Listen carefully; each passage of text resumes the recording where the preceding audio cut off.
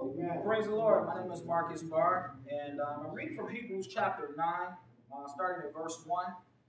Then indeed, even the first covenant had ordinance of divine service and the earthly sanctuary. For a tabernacle was prepared, the first part, in which was the lampstand, the table, and the showbread, which is called the sanctuary. And behind the second veil, the part of the tabernacle, which is called the holiest of all, which had the golden censer and the ark of the covenant overlaid on all sides with gold, in which were the golden pot that had the manna, Aaron's rod that budded, and the tablets of the covenant. And above it were the cherubims of glory overshadowing the mercy seat. Of these things we cannot now speak in detail. Now when these things had been thus prepared, the priest always went into the first part of the tabernacle, performing the services. But into the second part, the highest priest went along once a year, not without blood, which he offered for himself and for the people's sin committed in ignorance. The Holy Spirit indicated this, that the way in the holiest of all was not yet made manifest while the first tabernacle was still standing. It was symbolic for the present time in which both gifts and sacrifices are offered, which cannot make him who performed the services perfect, performed the service perfect in regard to the conscience, concerned only with foods and drinks, various washings, and fleshly ordinances imposed into the time of Reformation. But Christ came as high priest of the good things to come, with the greater and more perfect tabernacle, not made with hands, that is, not of this creation, not with the blood of goats and calves, but with his own blood. He entered the most holy place once for all, having obtained eternal redemption. For if the blood of bulls and goats and the ashes of heifers, sprinkling the unclean, sanctifies for the purifying of the flesh, how much more shall the blood of Christ, who through the eternal Spirit offered himself without spot to God, cleanse your conscience for dead works to serve the living God? And for this reason he is the mediator of the new covenant, by means of death, for the redemption of the transgressions under the first covenant, that those who are called may receive the promise of the eternal inheritance. For where there is a testament, there must also of necessity be the death of the testator. For a testament is enforced after men are dead, since it has no power at all while the testator lives. Therefore, not even the first covenant was dedicated without blood. For when Moses had spoken every precept to all the people according to the law, he took the blood of calves and goats with water, scarlet wool, and hyssop, and sprinkled both the book itself and all the people, saying, "This is the blood of the covenant which God has commanded you." Then likewise he sprinkled with blood both the tabernacle and all the vessels of the ministry. And according to the law, almost all things are purified with blood, and without shedding of blood there is no remission. Therefore it was necessary that the copies of the things in the heavens should be purified with these, but the heavenly things themselves with better sacrifices than these. For Christ has not entered the holy places made with hands, which are copies of the true, but into heaven itself, now to appear in the presence of God for us, not that he should offer himself often, as the high priest enters the most holy place every year with blood of another. He then would have had to suffer often since the foundation of the world. But now, once at the end of the ages, he has appeared to put away sin by the sacrifice of himself. And that it is appointed for men to die once, but after this the judgment. So Christ was offered once to bear the sins of men, to die once. To bear the sins of many. To those who eagerly wait for him, he will appear a second time, apart from sin, for salvation. Amen. Amen. Praise the Lord. Well, welcome everyone to Hebrews.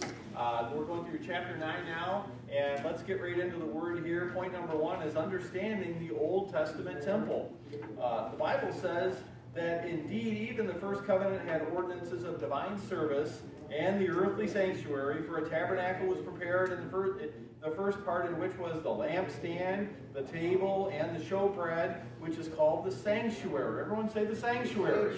Sanctuary. And behind the second veil, the part of the tabernacle which is called the holiest of all. Say the holiest of all. The holiest of all. Which had the golden censer and the ark of the covenant overlaid on all sides with gold, in which was the golden pot that had the manna, Aaron's rod that budded, and the tablets of the covenant. And above it were the cherubim of glory overshadowing the mercy seat. Of these things we cannot now speak in detail, but I do want to call your attention to this little graphic here about how the temple was laid out. So if you look from your left to your right, you see it's got dimensions there, 75 foot by 150 feet. And then also, what do you see? You see a gate there. The first thing that you see in the courtyard was the brazen altar, and then you see also a laver, which was filled with water. So on the brazen altar was sacrifices burnt up to God. They put the animals on there and burn them up as a sacrifice to God for sin and for praise and for worship to God. And then the priests would wash themselves in the laver there, the water, and that represents the Word of God. And then also, you look, there's another thing called the holy place. And in the holy place, inside this place was the table of showbread, the candles, and there was an altar of incense there. And then you see that little divider, that squiggly little line there. That represents this big, thick curtain, man, that separated the holy place from the Holy of Holies. And inside that Holy of Holies was the Ark of the Covenant, you see. And that's where the priest went in once a year and took the blood for atonement and put it down there to cleanse the nation's sins of Israel, okay? And so let's go on here, though. And I put this graph together. I found a really nice source, this chart right here that we have here. And it compares the Ark of the Covenant, the mercy seat, with the Old Testament meaning and the New Testament. So to the left it's the Old Testament. It means a symbol of God's law. The Ark was made of wood covered with gold. The Ark was the throne of God where His glory rests on the mercy seat top, and that's a symbol of His mercy. The sacrificed blood was sprinkled on the Ark to cover the sins of the people. Now in the New Testament, the phrase mercy seat also means propitiation. Jesus is the propitiation for us today. And so His blood was shed to cleanse our sins. We come to God through Him and offer our spiritual sacrifices, you see. So the mercy seat. And then there's the inner veil. And that hung between the holy place and the Holy of Holies. And only the high priest could go there once a year. But now Hebrews 10, 19 through 20 teaches that the veil represents Christ's body, which was given for us at the cross. And see, remember what Jesus said on the cross? He said many things. Yeah, He said, "It is finished." And when He died, what does the Bible say happened to that veil? It was torn. Was it torn from top to bottom or bottom to top? Top to bottom. The Bible says, think about that. So this was no man-made deal tearing it from the bottom to the top. They didn't get up on a Sears ladder up there either and tear it down from the top to bottom. Now, you couldn't tear this thing. I mean, it was like huge, thick, No, God reached down by His mighty hands and ripped that veil apart, praise God, and said, "I'm not in here anymore," praise God. "I'm out and about," praise the Lord. And you don't approach me this way anymore, praise the Lord. You see, it's done. It's over through Jesus' body. And then the altar of incense was continually burned at this altar incense, that is, that stood before the veil separating the holy place and the Holy of Holies. The high priest was to make atonement on its horns once a year before entering the Holy of Holies. Now, the altar of incense also was a symbol of prayer. Christians are to be continually in prayer, offering up prayer and offering up your body, the Bible says, as a living sacrifice. Amen. So how about the table of showbread? Well, it was a symbol of God's providence or provision. The table had 12 loaves of bread that were a reminder that the tribes were constantly in the presence of God and that God saw all that they did. The bread also reminds the people that God fed his people. Can I hear an amen? Amen. You see, so God, the showbread there represents God's presence, and for us in the New Testament, it means the Word of God. Man shall not live by bread alone, but by every word that proceeds out of the mouth of God. Where do you get the greatest revelation from the Word of God at? In the presence of God. So when you're eating the bread, the Word, and reading it and studying it, the Holy Spirit opens your eyes and brings life and strength to you. I'll tell you what, I love homemade fresh bread. My mom used to make homemade fresh bread. The smell of that bread would just reek throughout the whole house, and it'd make me hungry.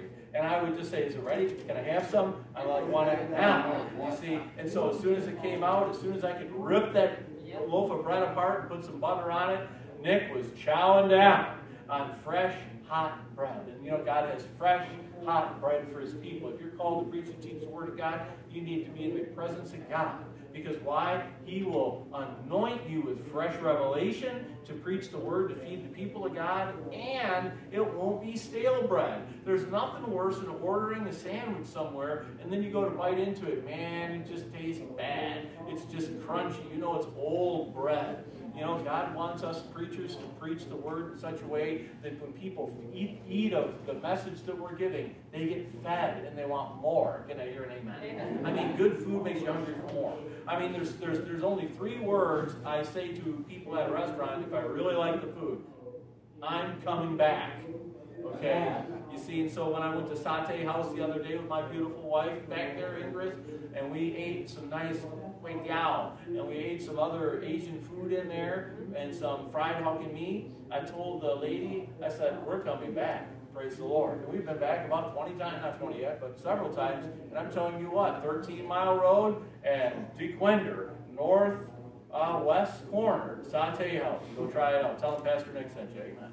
And so, I mean, good food makes you hungry, man. It makes you want to go back for more. And if you're called to preach, you need to be in the presence of God, hearing from God, getting a prophetic anointing, praise the Lord, that builds people, that feeds them, that edifies them. Amen. Praise the Lord. And so the table of showbread is the Word of God. Now the golden lampstand, symbolizing light from God.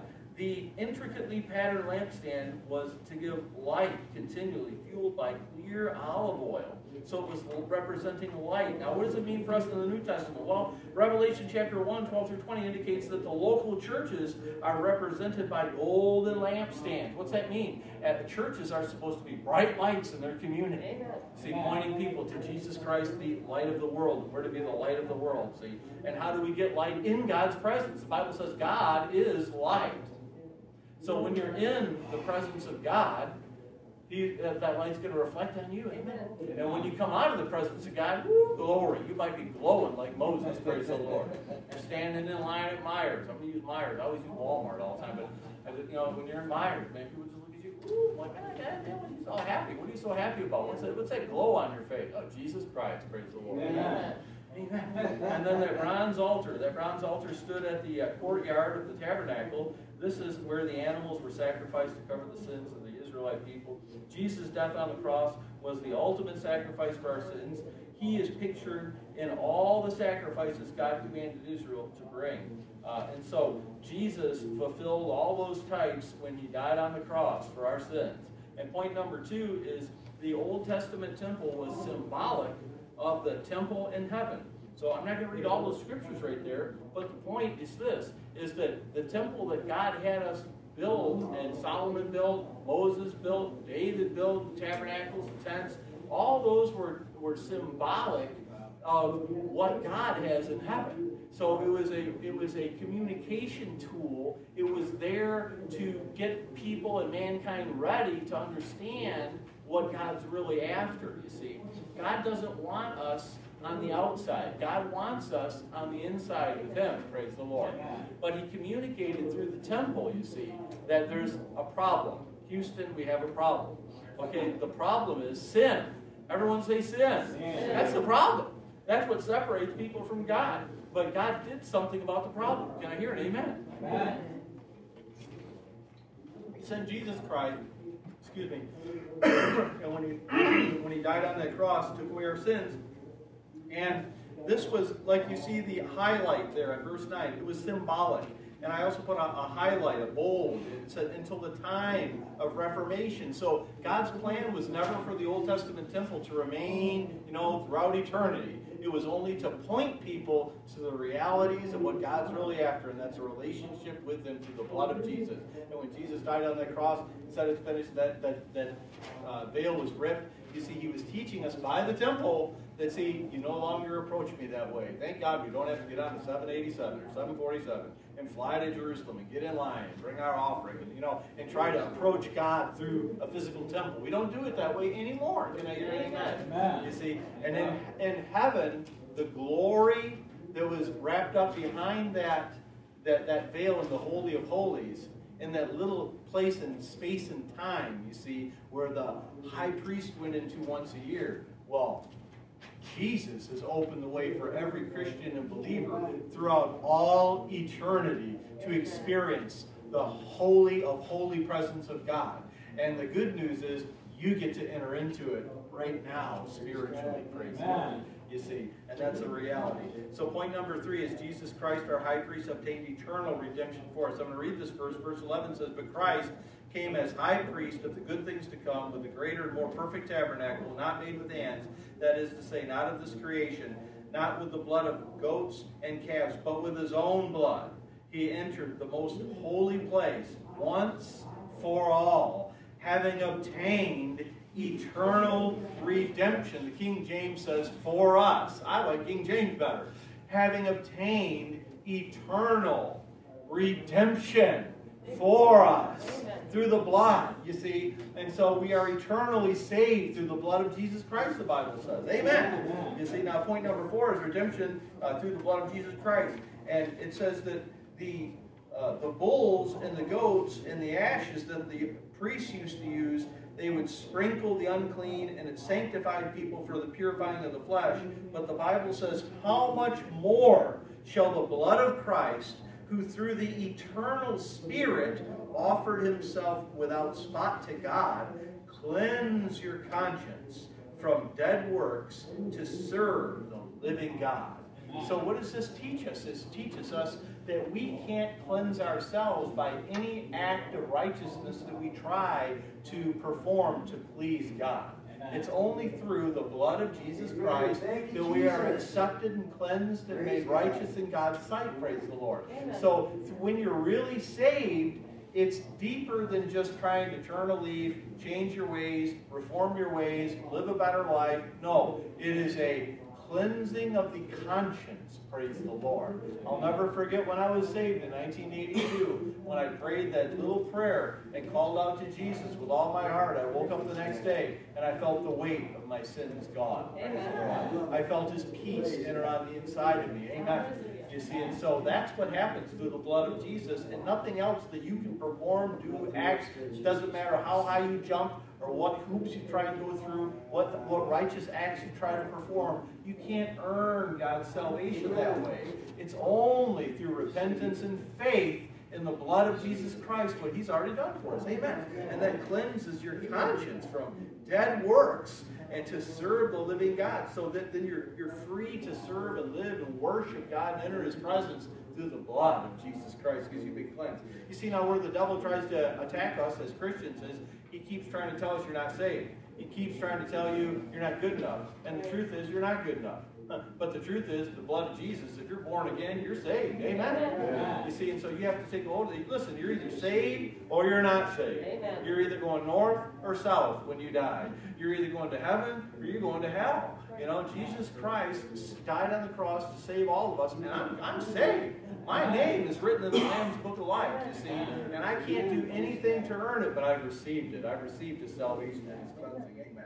So now, point 5 is Jesus' death established the new covenant. It says, for this reason He's the mediator of the new covenant, that by means of death for the redemption of the transgressions under the first covenant, that those who are called, how many are called? Somebody tell me. Everybody's called, may receive the promise of the eternal inheritance. For where there is a testament, there must also, of necessity, be the death of the testator.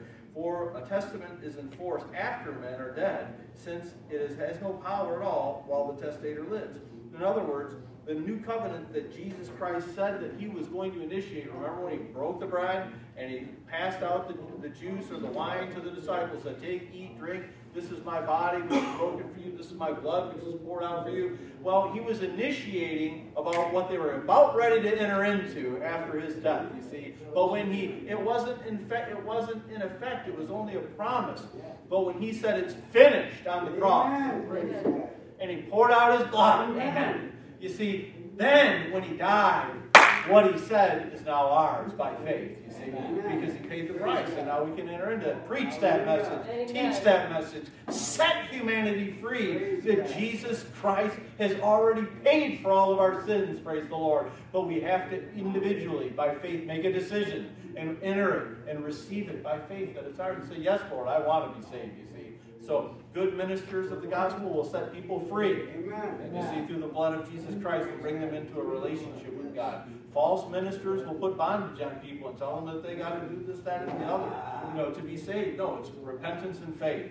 Trust and obey, for there's no other way to be happy in Jesus. And remember that song? Trust and obey. Oh, no, I can't even strike up the chord. Trust and obey, for there's no other way to be happy in Jesus, but you trust him.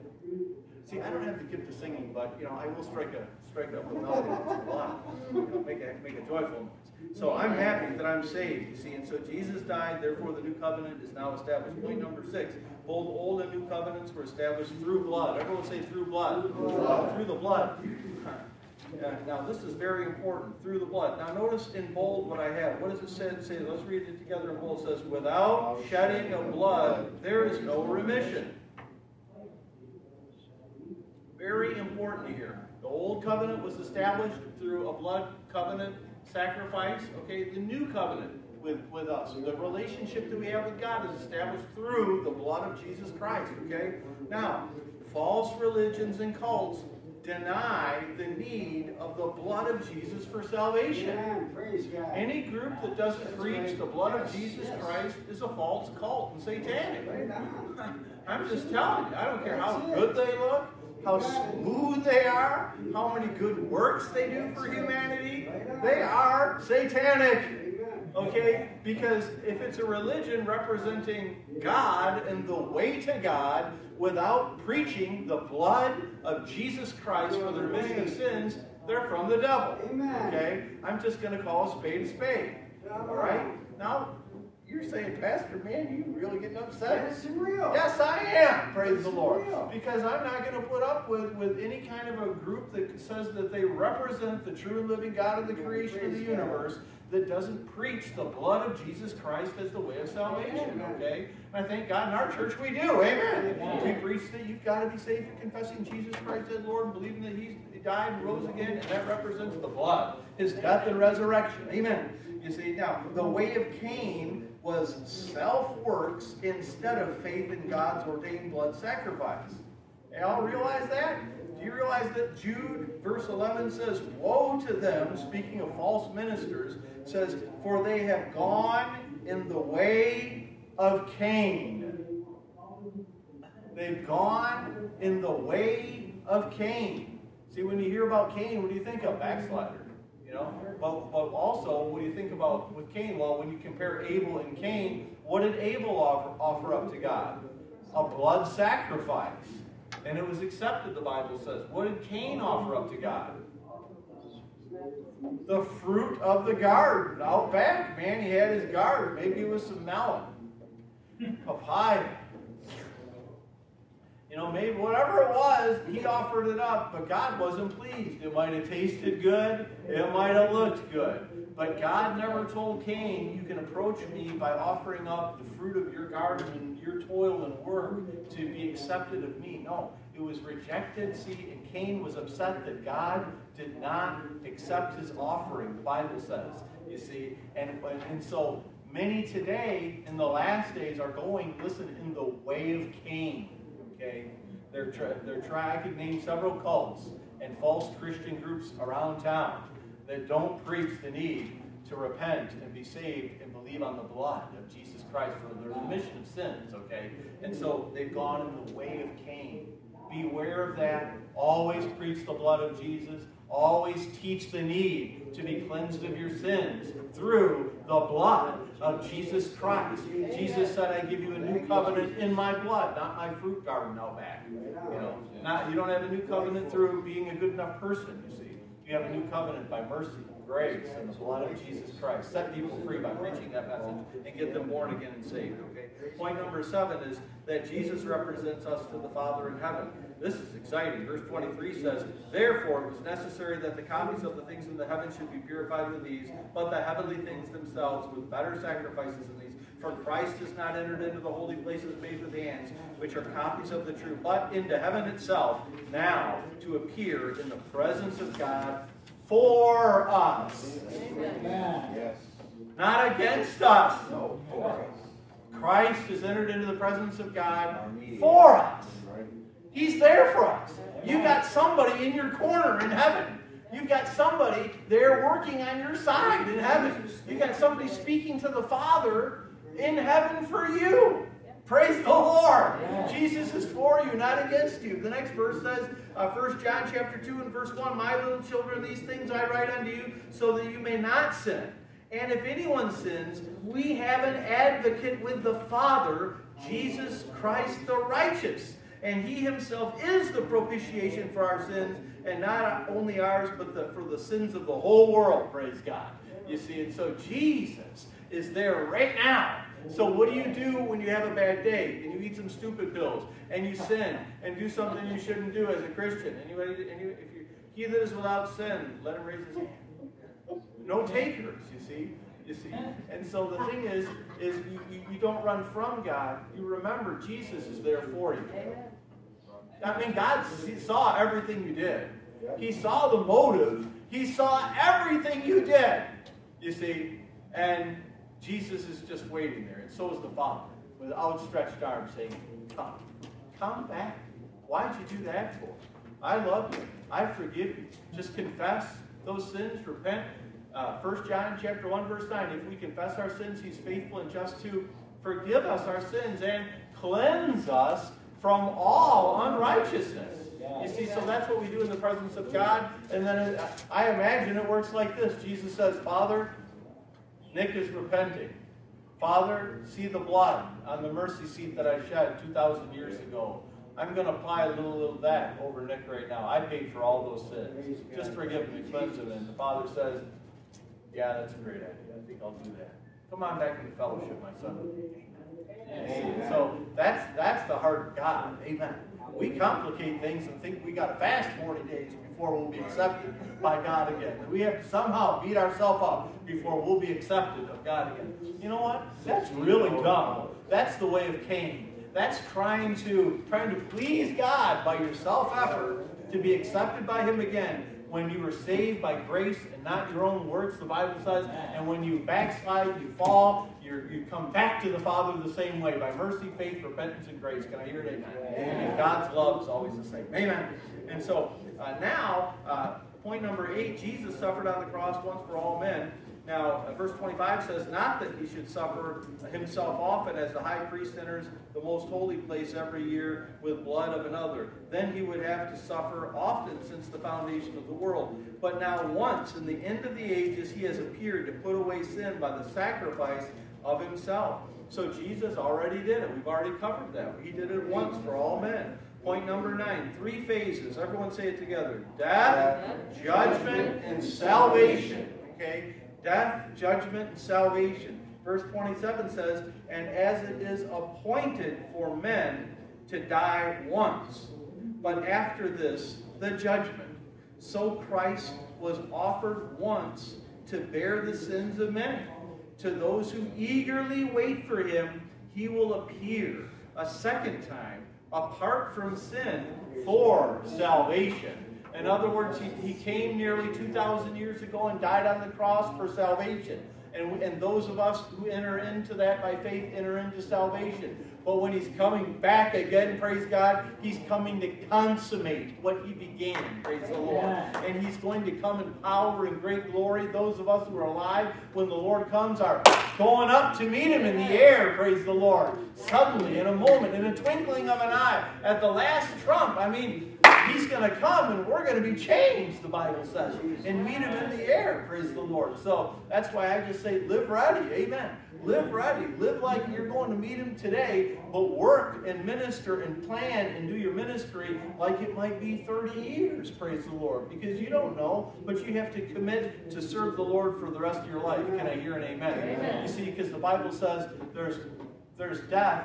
It's appointed unto man once to die. What does that do to us in our minds when it comes to the thought of reincarnation through Hinduism? It defeats that. It blows it out of the water. Thank you, Bob. Yeah, see, reincarnation and Christianity are incompatible. You see, because the Bible says it's appointed unto man once to die, not go through a cycle of rebirth into being a cat, a dog, Uncle Joe, Aunt Sally. You know, I'm not coming back as anybody else.